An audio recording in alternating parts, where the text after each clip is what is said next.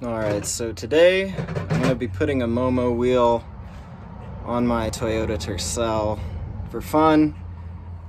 I was actually going to put this in my Mark II, well, future Mark II, that's why I bought it.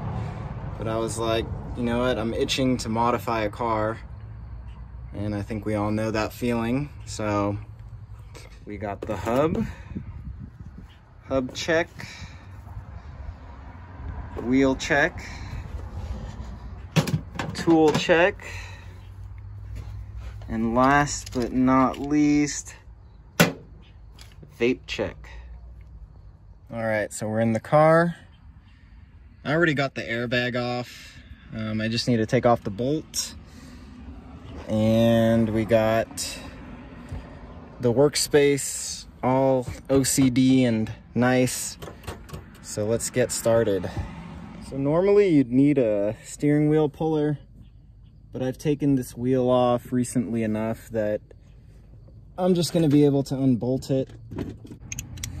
So I'm gonna use the extension. I don't have a mic, so pardon the cars. And it should be a 19 for this car at least. Gonna wanna take off this little jimmy right here, if I can do it. All right, there we go. So now I'm gonna take off this plastic. There's 4 bolts under here holding this cover thing on. You're gonna wanna take your well-endowed screwdriver and get up in there.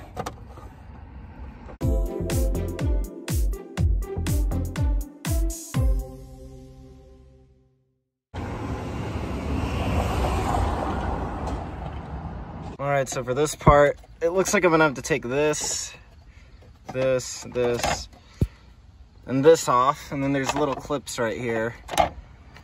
So we'll see how that goes.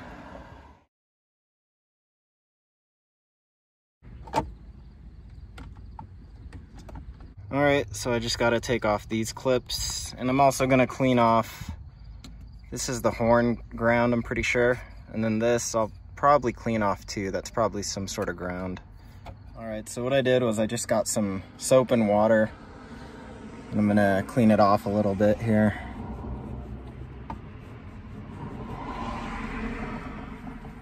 And it's looking good. Looking much better. I'm guessing this is kind of the horn mechanism. It's got a lot of grease, probably from the steering column, as it should. But over time, it really cakes up and muddies everything. All right, so I'm gonna give the hub a test try and see what it looks like on here. Hopefully I got the right one. So as you'll see here, there's 3 little dots, and then back here, there's 3 or 4. So I'm gonna try to line those up.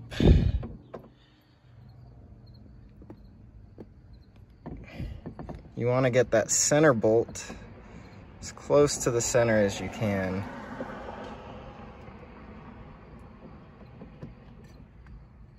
And I can't really tell back here.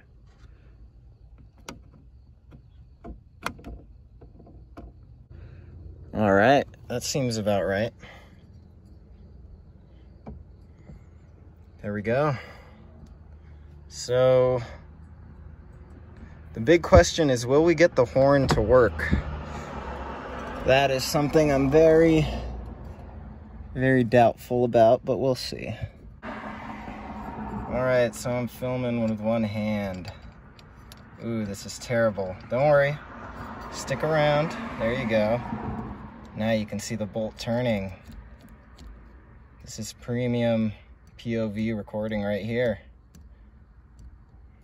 So as you can see, the horn has 2 terminals here, and one wire is going to be from over here. It should be grounding to the wheel, and then there's another clip here on the Momo button adapter, and we're going to have to make a jumper wire for that, and I'm going to do that right now.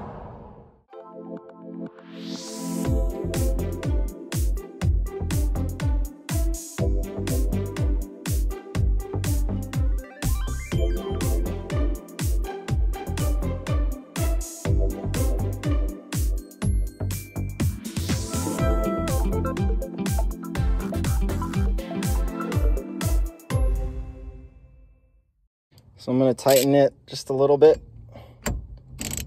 You don't want to see that, right? You want to see me vaping, right? What do I do? All right, so I got the adapter plate here, and I'm gonna put this cover on here for now. I'm gonna put the steering wheel on. I swear, if this horn works, it's gonna be crazy.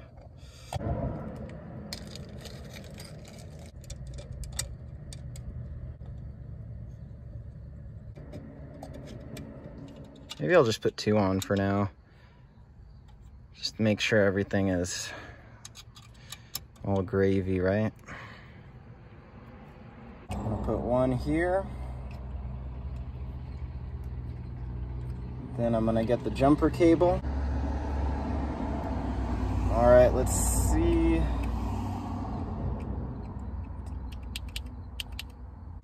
All right, so I got the jumper cable and the wheel cable, and I don't have a horn. Well, I guess that's a problem for a future day. The horn wasn't working on the car before, so man, that's annoying. Well, that's very frustrating to say the least.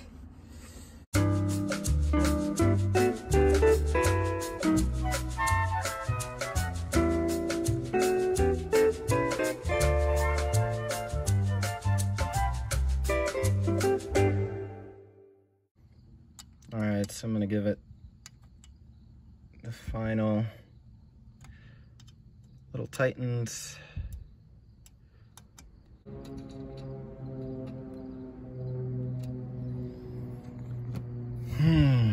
All right. So now we're just gonna do the process in reverse, but we're not gonna be using this thing again, of course.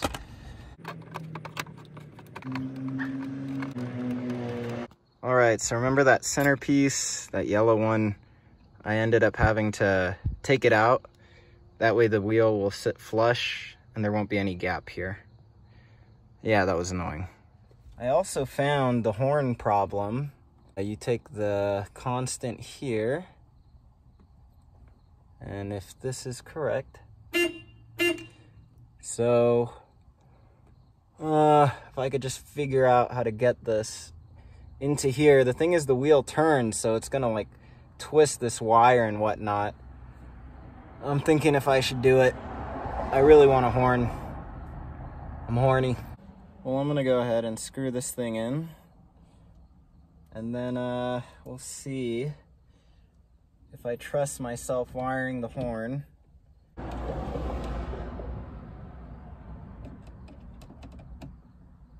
All right, so basically it's the constants here, and then I'd need to put a wire in here that loops around. But then when you turn, you know, it might get tangled up, so it would need to be pretty secure. Well, let's see how it goes. All right, this is what I got so far. I'm gonna wire this here, and it's gonna make a couple loops in here. All right, this is what I ended up with. It may be a terrible idea,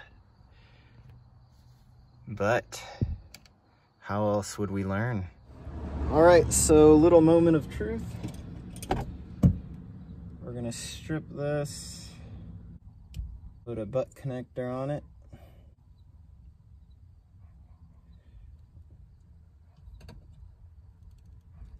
Now we take jumper wire, connect it to the ground, so we'll see if this is gonna work. All right, here we go.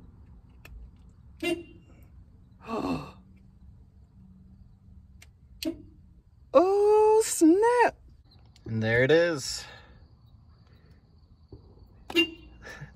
Sweet. Oh, I can't believe I got the horn working. You can kind of see the wires in there.